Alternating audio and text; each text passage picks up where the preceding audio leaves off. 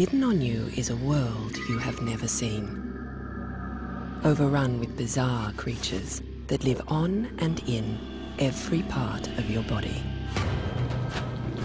It's an animal, it's on your face, and we don't know very much about it. Yet they are affecting us in ways we never imagined. But now, for the first time, we can explore this unknown world. They're an absolutely essential component of what we are. This is a struggle of life and death. If we got rid of all the microbes on us and inside us, we would die. So doctors are even reintroducing bugs into our bodies. The larvae are alive, they're going through the skin. It's duty plus hookworm. You are more than human. Each and every one of us is a collection of different life forms that call us home. This is life on us.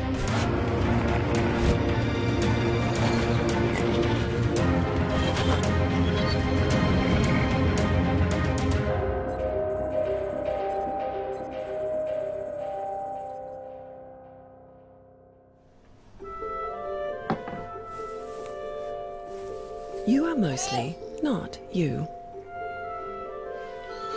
Come on. You are home to an astounding array of life forms. Some creatures hide inside your bowels. Others prefer the view from your eyebrows. There are gardens of fungi on your feet. Alien tribes inhabit the jungle of your hair. Tiny mites burrow into your face. And you host more bacteria than there are stars in the Milky Way. You and your bugs form a web of life. In fact, bugs are us. Every day, this typical family is home to 100 trillion hitchhikers. On their skin and inside their body. These invisible colonizers keep them healthy, sometimes make them ill. Hey! Oi! Yesterday! No, it's breakfast. And even influence their behavior. Oi. Stop fighting! Yet, until recently, we understood very little about our microscopic residents. Germs have a bad reputation. We think of them as the cause of disease, but paradoxically, we couldn't survive without them. We have a tunnel vision. Bacteria are bad, the archaeans are bad, all this stuff growing on me is bad, let's just nuke it. You know, the majority of those organisms are actually good for us. They're assisting us, they're not our enemies. Our obsession with bad bugs left us blind to the good. But now genetic tools allow us to see what we've been missing. Molecular tools, sequencing DNA, have allowed us to get a true picture of what organisms are there, and there's a far richer picture than we had previously appreciated via culturing microorganisms. By decoding the genes of these microscopic creatures, we can reveal a new microbial world. The genetic tools are kind of like the new telescope. Think of it as a geographer that might have just been studying the fjords around Norway their whole career, and then somebody says, oh, by the way, we just discovered the Americas and Australia, and nobody had ever heard of it before. For the first time, we can see the microbes that live on us and inside us. It's a bit like a gold rush at the moment. It really is a very thrilling thing.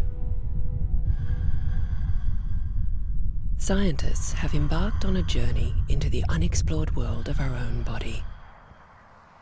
They are discovering how we are all shaped and kept alive by the bugs that live on us.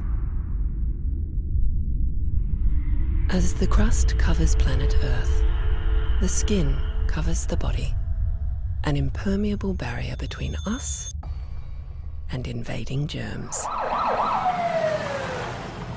But we only realize just how important it is when it's compromised. I see people's lives changed in an instant on a daily basis. That tissue on the corner, right, is not going to stay. Fiona Wood is a world-leading burns specialist. Her struggle to save lives is all about beating pathogens, the microbes that cause infections. We have bacteria and pathogens all over us all the time.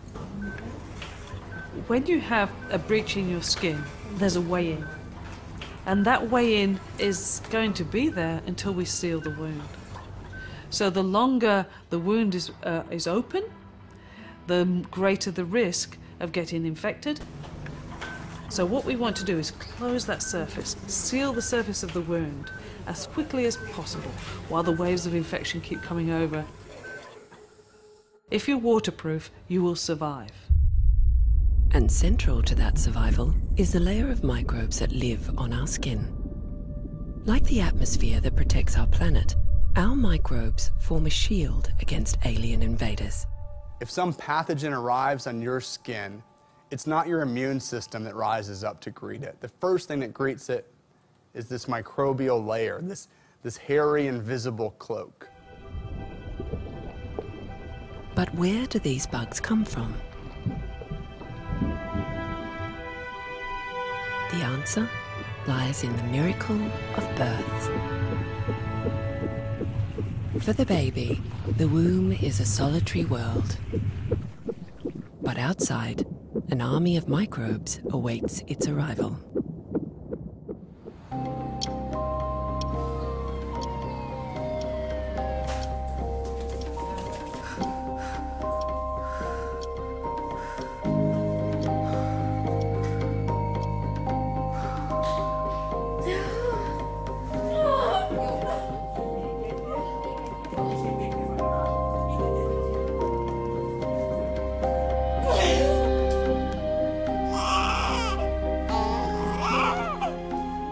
The moment you're born, you're colonized with your mother's microbes. Until then, you can be called 100% human. But after that moment, you're really just 10% human and 90% microbes. Which as a scientist is very, very exciting, but as a parent is terrifying.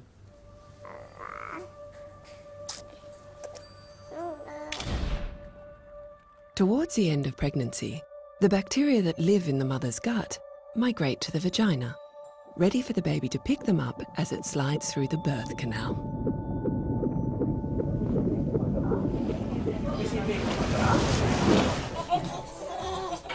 Being covered in vaginal microbes may not seem much of a treat, but it's a gift that lasts a lifetime.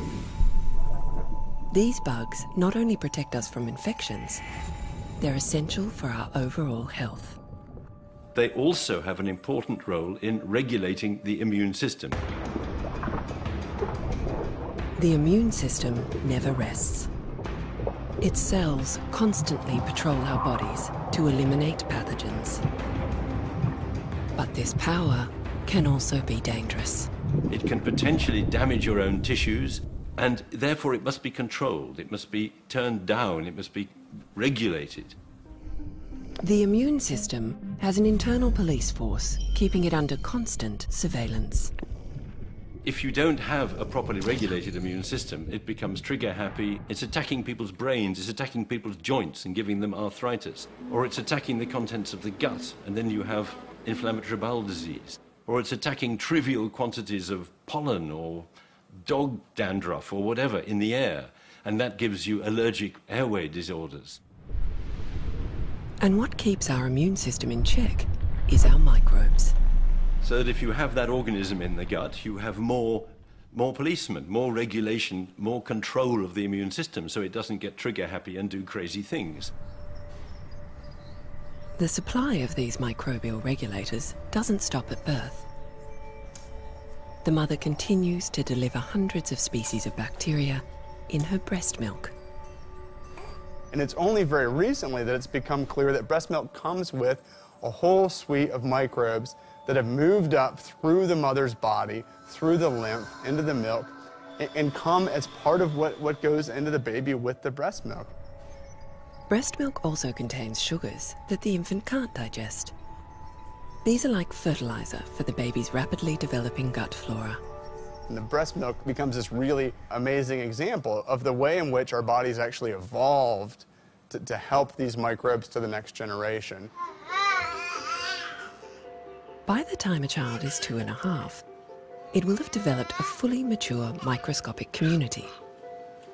Collectively, they're known as a microbiome. They're as much a part of us as any of our own organs.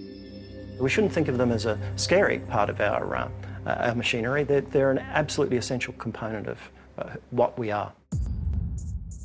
Every one of us is a finely tuned society of many different life forms, relying on one another for survival. But we're only just beginning to discover new species in the most unexpected places. This little bug could determine your health.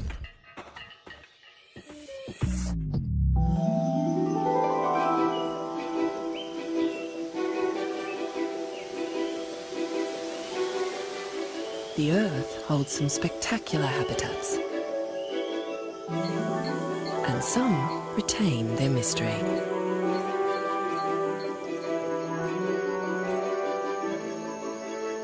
But we know much less about the ecosystems of our own body. Parts of the body are wet. Others are dry. Some are hot and dark. Others are cold and exposed to light. We are a world of different climate zones.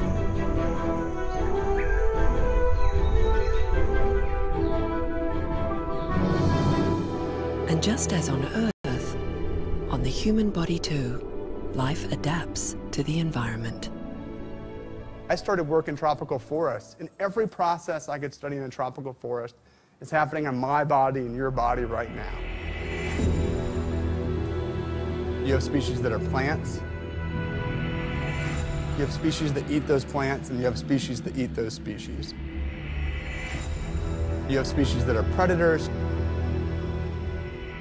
You have species that are parasites. There's active competition, just the way that tree roots grow against tree roots or ant colonies grow against ant colonies. That same thing is happening. Rob Dunn's background in ecology prepared him well for an exploration of the wildlife of our bodies.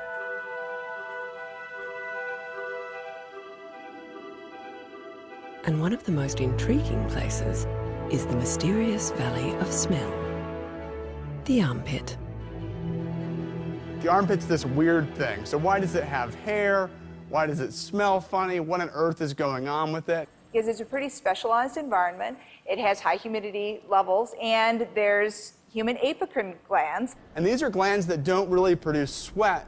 They produce what I and other people think is actually a food for microbes. It is an odorless food and is released in incredible density out of your armpit. Armpits in and of themselves have no odor. Your hair has no odor. Most of your body has no odor. Those odors are all microbial. Bacteria thrive on the perspiration released by our apocrine glands. But they aren't active until we reach puberty, which is why babies smell sweet. But teenagers don't. So why are we feeding microbes in our armpits? We have hints